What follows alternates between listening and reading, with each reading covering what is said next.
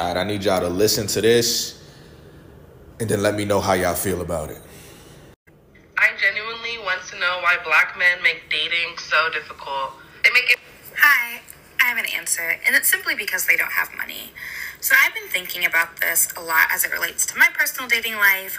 A lot of my friends who are black women who are in their late 20s, early 30s, who have been struggling with dating, who prefer to date black men, and have been doing it in comparison to my white peers. And Sweetheart, there's a lot to unpack here. Firstly, if we look at the wealth gap, okay, we know that black people are behind, and there's a lot that plays into that. But on average, black men make more than black women. Black women are, on average, more educated than black men. These are just statistics. Don't go in my comments trying to fight me about this.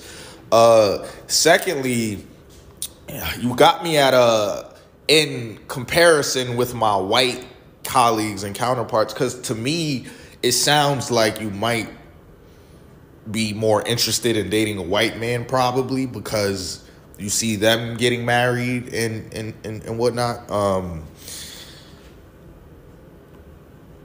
Why does this money thing always come up in these conversations, and y'all sit here and then try to call like black men broke all day? Because I know a ton of educated black men, including myself, that have their own and make their own money, like, and do well for themselves, you know? So why is it that you try to sit here and down black men and say, oh, we don't know how to date because we're broke, or we don't date with intent because we're broke?